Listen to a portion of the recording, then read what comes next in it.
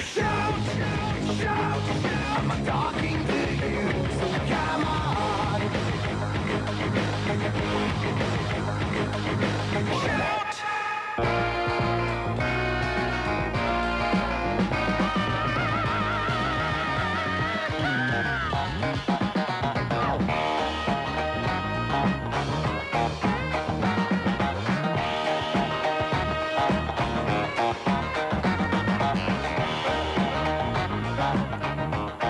Good morning, everybody. 17 minutes after the hour. Welcome to the Sunrise Show. Craig Froenick is your humble host. And before we bring Steve Vincent on, I want to just let everyone know the headline that came out just a few weeks ago. Medford ranks #1 for high-tech diversity measure. Southern Oregon surpasses other U.S. regions in high technology. And that headline went around the region. And, of course, they talked about best-performing cities recently in the conference, the Southern Oregon, Southern Oregon Regional Economic, Economic Development. And I want to bring Steve Vincent onto the program. Steve, it's great to have you on.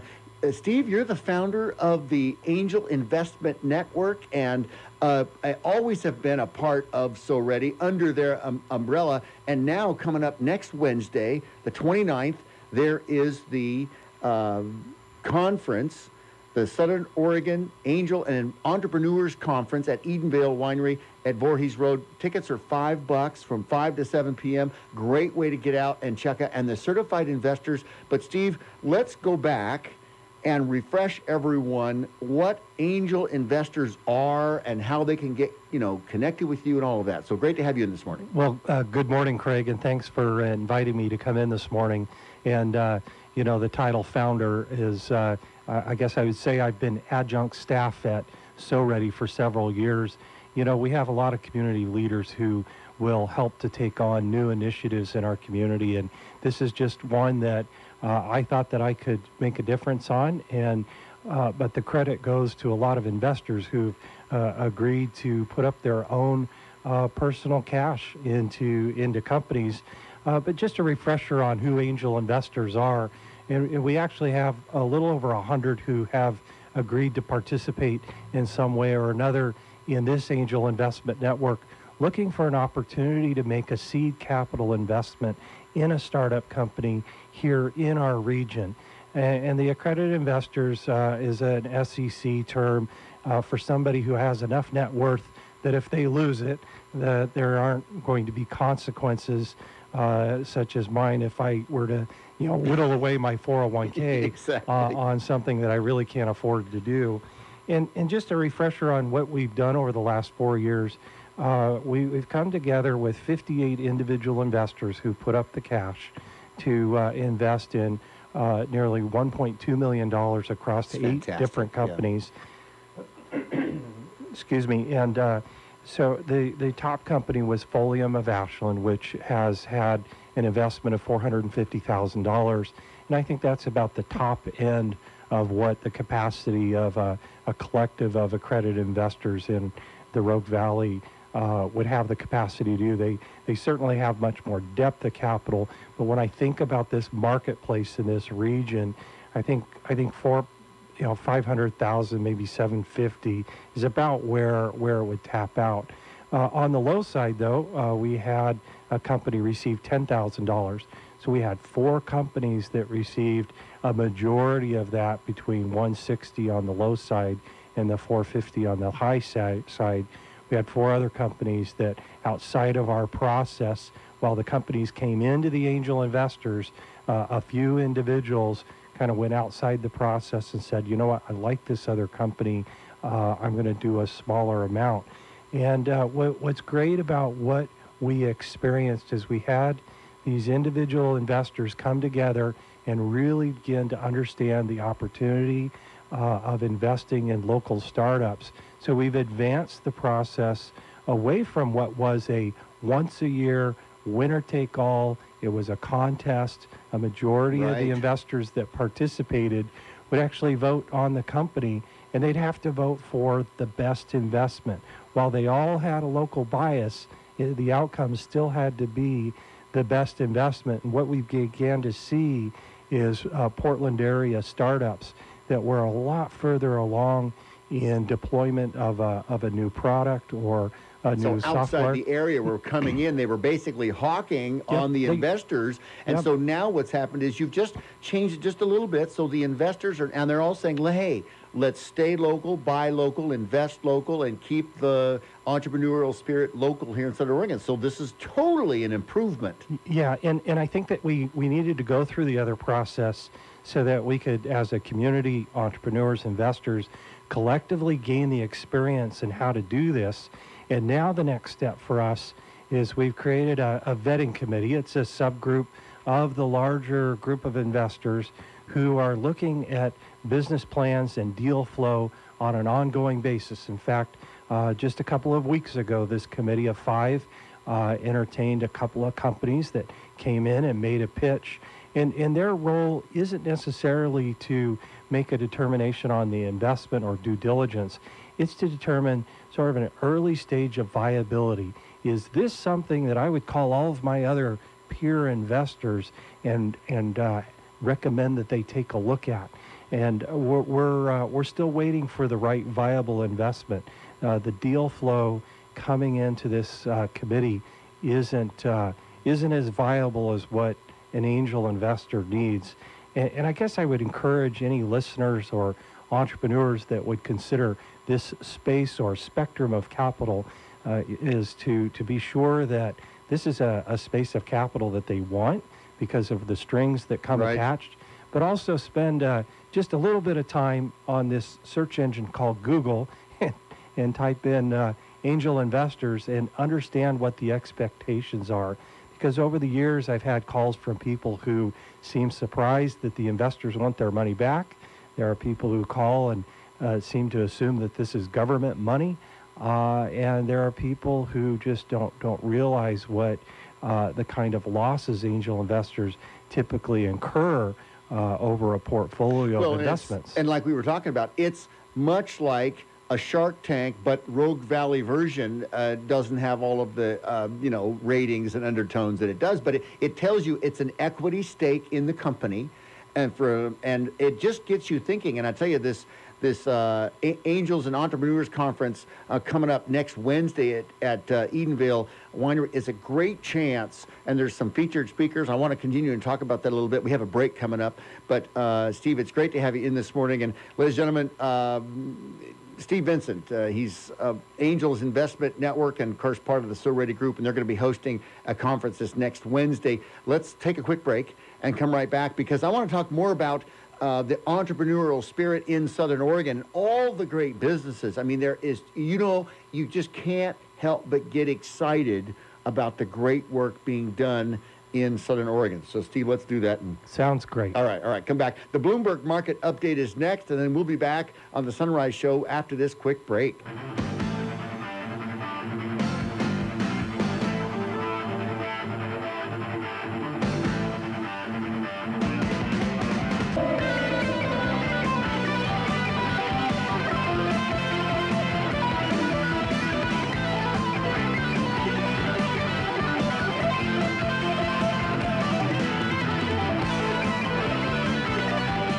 Good morning, everybody. Welcome back. 35 minutes after the hour. And if you didn't catch our segment right before the break, we have Steve Vincent in the studio this morning. He's part of the reason, main reason, that the Angel Investment Network of Southern Oregon, the Southern Oregon Angel Investment Network, is here. And, of course, they've always been a part of So Ready. And So Ready, the Angels and Entrepreneurs Conference is coming up this coming Wednesday, the 29th, out at Edenvale Winery from 5 to 7 p.m. It's $20.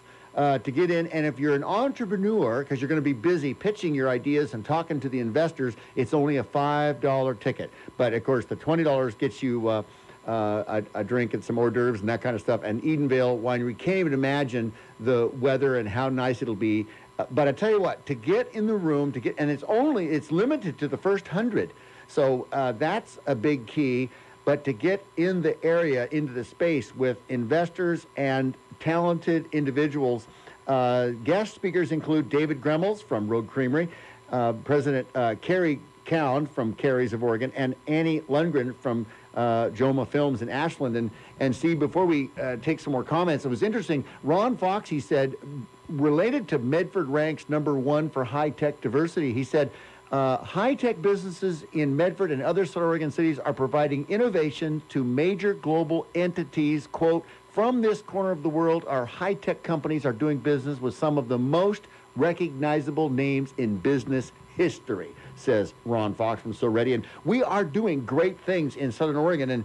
And Steve, these investors, this angel investment, it's much like a Shark Tank with all of that kind of stuff, and the money and the possibility, the business plans. It's exciting for entrepreneurs to get into the fray, right? Oh, yeah. In Shark Tank's a perfect analogy. If somebody spends enough time watching the TV show, the difference is our investors are not as condescending to the entrepreneurs. Yeah. You know, there's some ratings that are going on in the sort of the conduct of the investors, but a similarity. You know, the investors in Southern Oregon are looking for scalable companies. They're looking for a company that'll have some kind of growth trajectory in sale of product or distribution or penetration into a distribution channel that will cover all the losses. Because the reality is, for angel investors investing in startups, it's about a 70 to an 80% failure rate for all the companies that are invested in. And it takes 2 or 3 to have that rock star type of rate of return and liquidity event, you know, somewhere between 5 and 10 years after the initial equity investment, before an investor realizes any kind of rate of return across the portfolio. And so for entrepreneurs, they need to recognize it's got to be a concept or a widget or a service or some software product that has wide distribution across many segments of the market. I mean, and we've found where the ideas explode in certain ways, and then maybe an idea will come out the side door, and just like you said, how to solve a problem and what's the market for it, and then price point, and it can be a service or a widget or anything, and it's great to watch and to know that we've got hundreds of thousands of dollars available for investors. For entrepreneurs. Is a great thing in Southern Oregon. Yeah, and so here's what we have. We have the investors who have the capacity to invest. Now we're waiting for the deal flow. And I'm actually a little disappointed that I haven't seen more deal flow come into the Angel Network. Kind of wondering where it's at. I'm still optimistic that it's here, but I am not seeing a lot of people knocking on the door. And so if anybody out there is listening, you got a better than 50-50 chance of getting some attention. We're not getting dozens of business plans for scalable companies seeking startup capital. You know, Steve, I've thought about this long and hard as we've talked in the past about things. And folks, just from the standpoint of standing up and opposition, you know, people are afraid. You know, they're afraid to take that step. They're desperate. They're going paycheck to paycheck. They've got families to take care of. They've got businesses where they have and what job they might have next. And it is a fearful situation. And how do you get a business plan put together if you're scratching to make ends meet to begin with? So I know before you close out here, I'll just say SouthernOregonAngelInvestors.com. It's a long URL, so if you forget it, go into Google and type Southern Oregon Angel Investors. And we've got a pretty good set of information in there that will direct companies on where to submit the business plan. And I'll also clarify, $50,000 is on the low side. If somebody has a prototype that they're trying to push into beta testing or into the market, the whole group of angel investors are unlikely to come together on that. However, we have such a spread of investors with expertise in so many different industry sectors. It may be that we can find a single investor with a relevant background that can help with that kind of a startup. And then at the high end, the $500,000 end, that's where we would bring in, a majority of the investors who would then decide among each other, well, which piece of this do we want? And so that's, I'd say that's the range. Yeah, no, I agree. And Steve, it's great to have you in. And you're right, we're out of time, but we're going to be talking about this between now and coming up this Wednesday, the Oregon Angels Investment Well, it's the Entrepreneurs Conference coming up at Edenvale Winery. And Steve, great to have you in this morning. And we'll be talking, like I said, more about this. The Angels and Entrepreneurs Conference at Edenvale Winery coming up next Wednesday, the 29th, from 5 to 7 p.m. $20, but the first 100 people, and then after that they cap it off. So, all right, well, good deal. Well, we got more coming up, but we got to get to a break. More in the Sunrise Show after this. We'll be back. And you can get to that whole thing, soready.org. You can follow along on that, or get to, Steve, what was the website again? SouthernOregonAngelInvestors.com. There we go. Good, good, good. All right. More on the Sunrise Show after this. Quick break. ABC Sports coming up in a few minutes, and then we'll be back after that on the Sunrise Show.